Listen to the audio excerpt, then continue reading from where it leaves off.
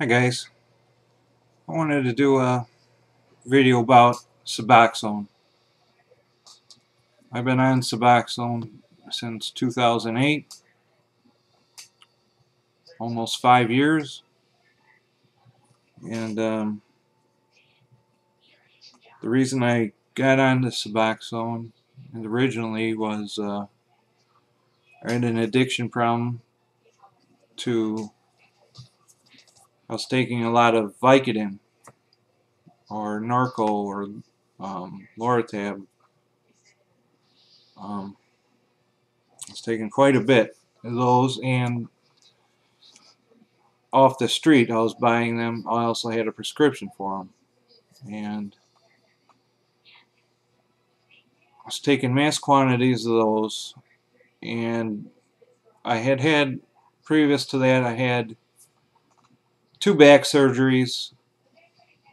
My whole lumbar back is fused together,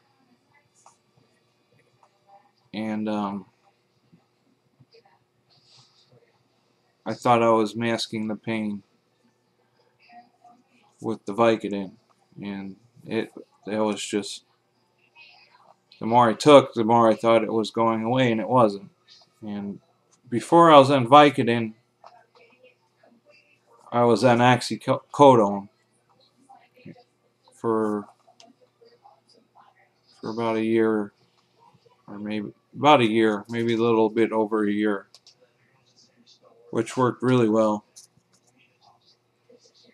I really liked that one.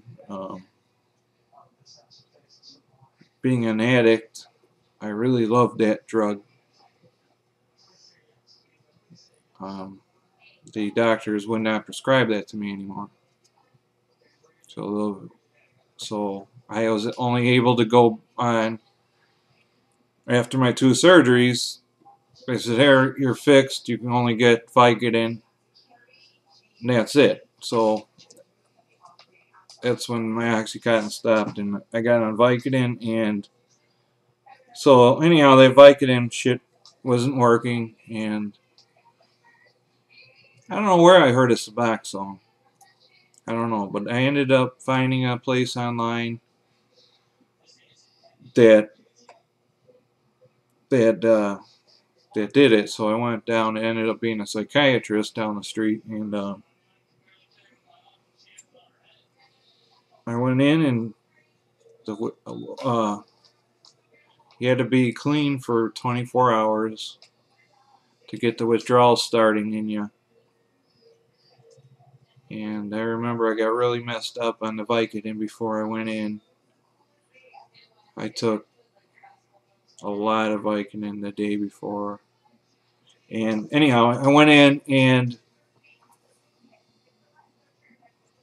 I don't even think I was starting to withdraw by that time. And anyhow, when I was there, he kind of started. I was on 2. There was another guy in there I ended up meeting. We became friends later. And anyhow, there's 2 of us in this doctor's office, and he started us on 2 milligrams and worked us up and tried to find a tolerance for us. And we felt like we were getting drunk, the 2 of us. We were having a good time. We ended up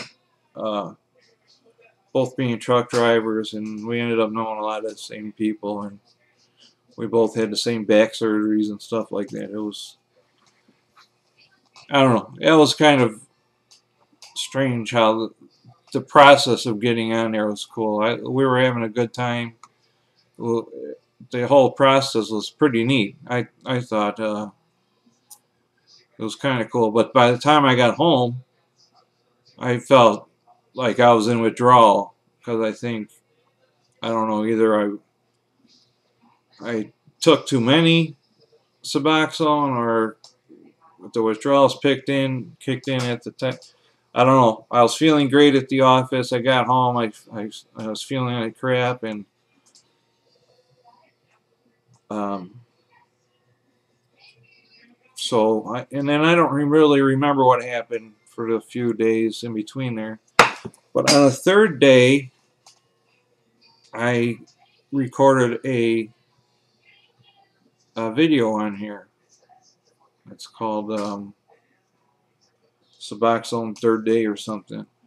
Anyhow, what had happened while I was getting the Suboxone prescribed to me and switching over to the Suboxone, the doctor also, I was also prescribed Klonopin, which combined with Suboxone is really not a good thing.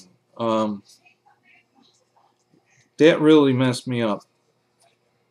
I was like, that really intensified the Klonopin quite a bit with the Suboxone. And I felt druggy. I didn't feel it. I felt great, actually. I felt really good. My pain level was great for my back pain, and you know, I really felt good. I felt good in the head, clean in the head. I felt things were good, and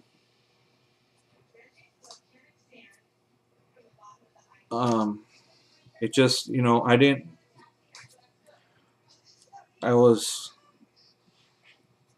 on Klonopin, and now I'll bring up to speed now what the Klonopin was the key ingredient in what had happened to me recently.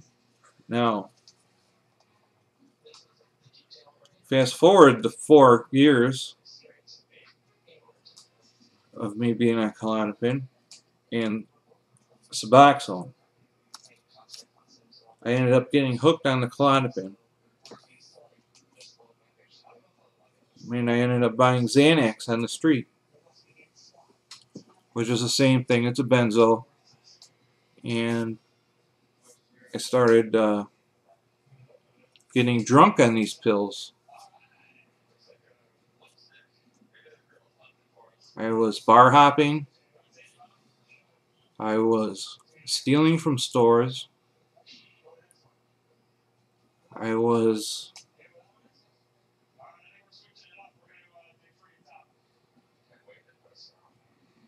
yelling at people while I was driving. I was getting out of the cars, threatening people,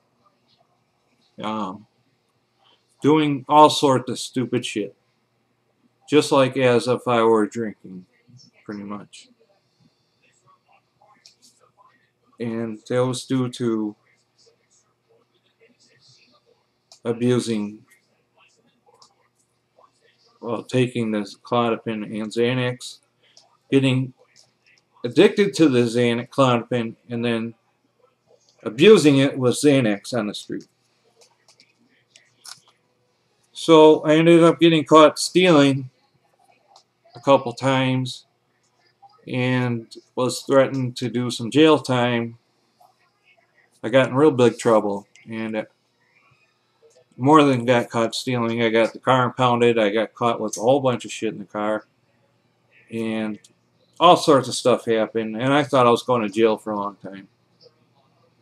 So I got, and I heard going into jail, they don't allow you to have Klonopin in there. So I heard you have to detox from that in jail, and that's not fun.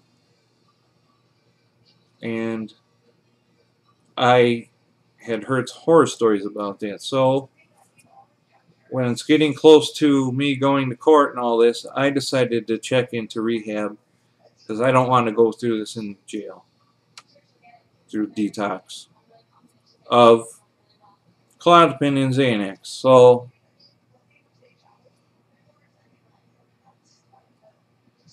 I was in treatment of Christmas of 2011,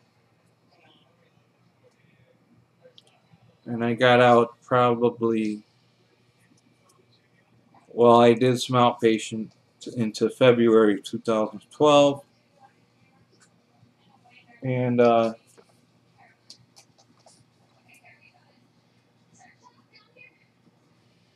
And that was the worst detox I've ever been through in my life.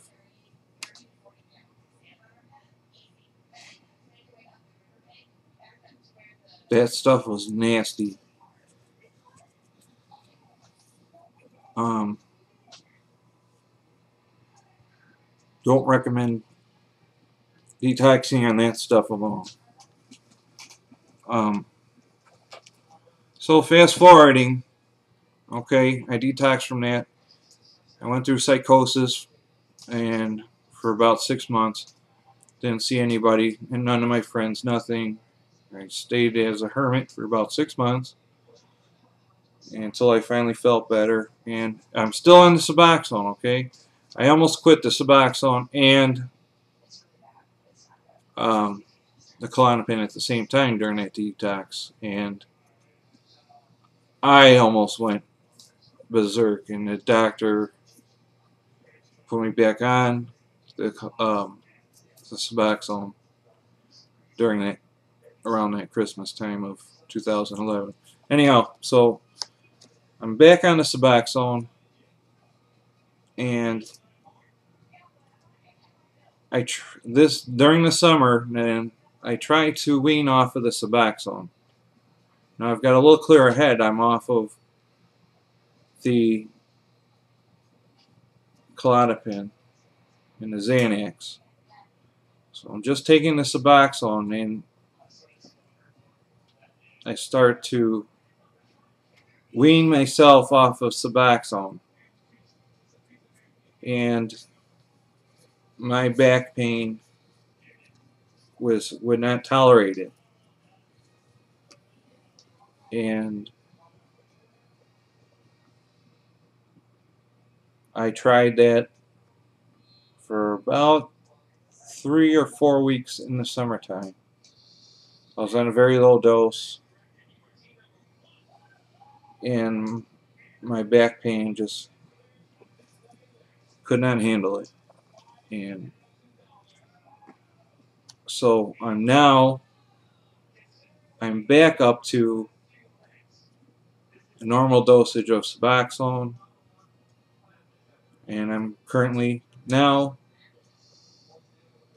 on a steady dose of Suboxone, and planning on being there for a long while, because I don't know if there's anything else to do. My doctor seems to think it's okay to be on the Suboxone for long term, and it's, to me, being on the Suboxone long term versus being on a regular narcotic or opiate, which I would get immune to over time and want to get addicted to and have addictive behaviors because of, I would stay on the Suboxone. That's why I'm still on the Suboxone. I don't have any addictive behaviors. I also can drive a car. I also could go to work. I can function fully. My brain is working fine. And so far, I don't see any drawbacks to being on it. As far as a couple of, it does have some side effects and things like that, but for me, it outweighs my back pain. And but also going back to 2008 and my first videos that I had originally made for YouTube. If you can tell the difference of me talking today versus then, you can see what Suboxone plus Klonopin. I was not abusing anything on the street then. That was just Klonopin, a low dosage, plus Xanax. Or plus Suboxone, I mean. Klonopin plus Suboxone. And I was really shocked to go back and watch those videos and how I was talking and slurring my words and not making any sense at all. Actually, this video is going kind of long, so I wonder how much sense I'm making on this one myself too. So anyhow, guys, thanks for watching. Sorry it's so long, but I wanted to explain myself, and thank you for watching. See you later.